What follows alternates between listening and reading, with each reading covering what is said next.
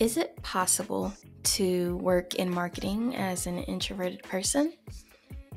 I am going to let you guys spend a day with me as I navigate the day through the wonderful, fast-paced world of digital marketing at my agency. I typically try to wake up at around 5 a.m. Usually, I have already taken a shower, brushed my teeth, and set out my clothes from the night before. So I get dressed and start on my skincare routine with a gentle cleanser before finishing up on my makeup. Now, growing up, I was a major tomboy and wouldn't touch lipstick with a 10-foot pole. But as I've gotten older, I have really made a 180. But don't misunderstand, I am not a contour queen. But I always feel satisfied with what I managed to do with my look. I try to tackle my early morning tasks like washing the dishes or doing the laundry. These mornings are the norm on Mondays and Tuesdays when I have to go into the office. Check out my outfit for the day. I am dressing a bit fancier today since we have a meeting with a potential client this morning about a website. And I'm wearing these cute shoes. Don't mind my toes. Please spare me the judgment. But yeah. These are the shoes I'm rocking. They are so cute. But I'll be honest with you though, yeah, I will not be doing a whole lot of walking in these. I'm trying to get used to walking in heels more, so I've been trying to get used to it. So, anyone else not big on eating breakfast in the morning? I feel like anytime I eat breakfast in the morning, I'm always so groggy and so tired. I'm just not hungry in the morning. So I think I'm just gonna grab a water bottle and head out.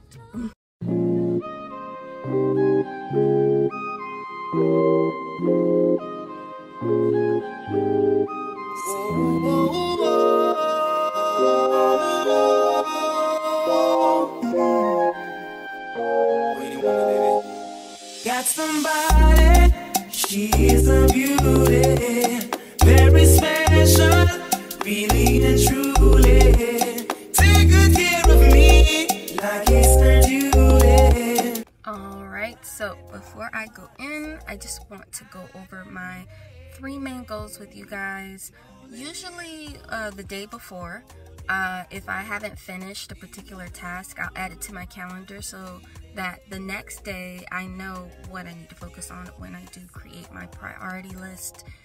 As of right now, my 3 main goals for the day is to 1, make sure I meet with my boss and the team to go over digital marketing, you know, as far as the rankings, search rankings, and everything that I found in Bright Local. The second goal is to help out a client with their website.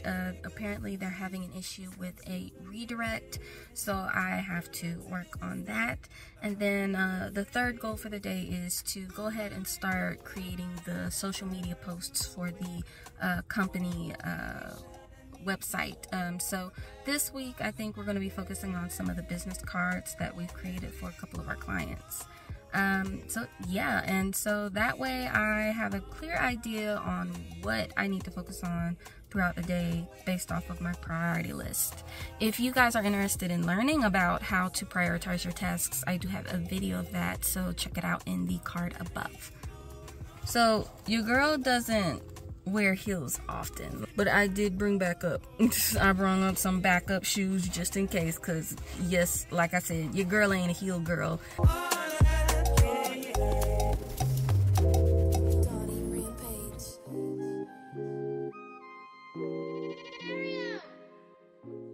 I have found that for me, handling my reach outs before I get started really prevents me from having to jog between projects and phone calls. Also, it can help me to get a better idea on what needs to be a priority for that day, because things can change at any moment and suddenly you've got 2 other things that need to be done and added to your list. And I can't tell you guys how many times I was working on something, forgot to reach out to somebody. So then I reached out to them only for them to add to the very list that I just finished creating. So now I have to work towards rearranging things and reprioritizing all of my tasks. After my reach outs, I prepare my Pomodoro timer. I have been using this amazing app called Brain.fm. This is not a sponsored video, but I do highly recommend if you are like me and find that you have a hard time focusing on your work throughout the day. Brain.fm's neurostimulating music helps you to either focus, relax, or sleep better using cutting-edge neuroscience to get results. They have a wide selection of music or ambient sounds that you can choose from, and they, of course, have a Pomodoro feature. If you want to give it a shot, then click on the link in the description below and get your first month for just $1.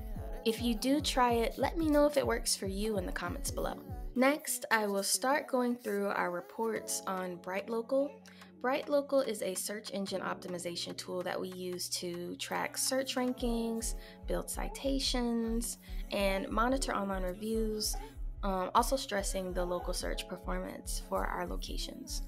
I go through to check if any of our clients have hit their business goals or KPIs, see where there have been improvements, or if there is anything that needs to be improved upon. Okay, so I'm just sprucing up a bit before our meeting today.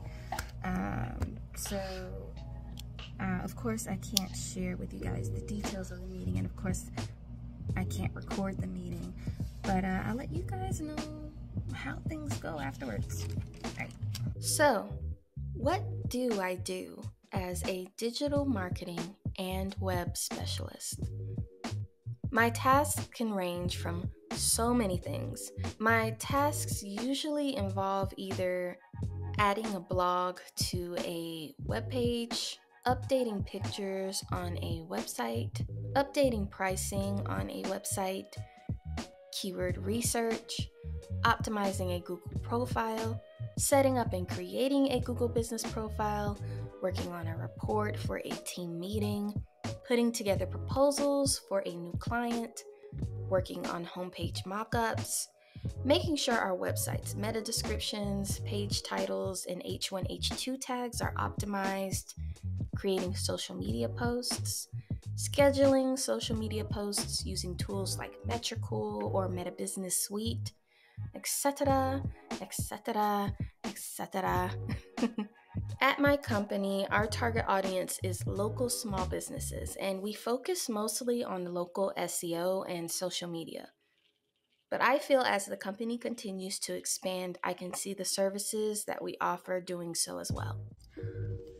Alright, so, I used to have a car mount, but the adhesive on the back of it actually melted off when it was like 90 degrees outside. So, yeah, sorry if this is awkward because I'm actually having to hold my phone right now, but I am so hungry. I can't wait to grab a bite to eat. The meeting went very well, and now I have to work on preparing a proposal to send to her so that she can sign off on it. So I do have weekly meetings with my boss and the team. Usually it's on like Tuesdays and Thursdays, and we just kind of go over our bigger clients. We talk and discuss whether or not we're hitting our business goals and whether or not we need to adjust our current strategy. So there's that. Wanna go to Chipotle? Let's go to Chipotle. Lord, have mercy. I keep pausing like I do. I keep pausing like I do. I keep pausing like I do. I keep pausing like you do. All those love emojis, you can get up in between. You're trying to get a piece of me. I can teach you the perfect. Okay, so I am back from Chipotle. Let me show you guys what I have. God, it is so hot, you guys. I'm like burning up. I'm actually probably gonna eat this inside the building. I'm probably just gonna take me inside the office and eat it. But this is the bowl. I got the chicken bowl. It's got sour cream, you know, pico, guacamole, all of that in there. So I'm going to enjoy this. Guys, you should totally try this. This is so delicious. I drink it every time I go to Chipotle. But yeah, it is, it's got lemon, turmeric, and cane sugar in it.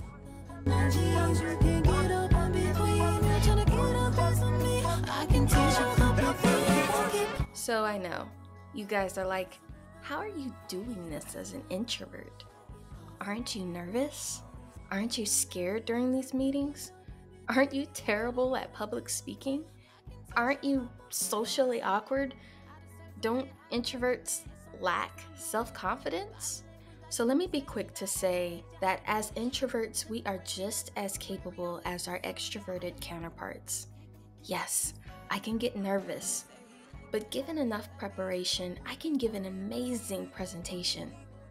Yes, I can be socially awkward, but if I embrace the side of me that prefers to think before I speak, then I can actually hold my own in social interactions. Yes, we are reserved, but there is also a drive to succeed. So never think that just because you're an introvert, that a job like this could never work for you. It is definitely possible. I am proof of that.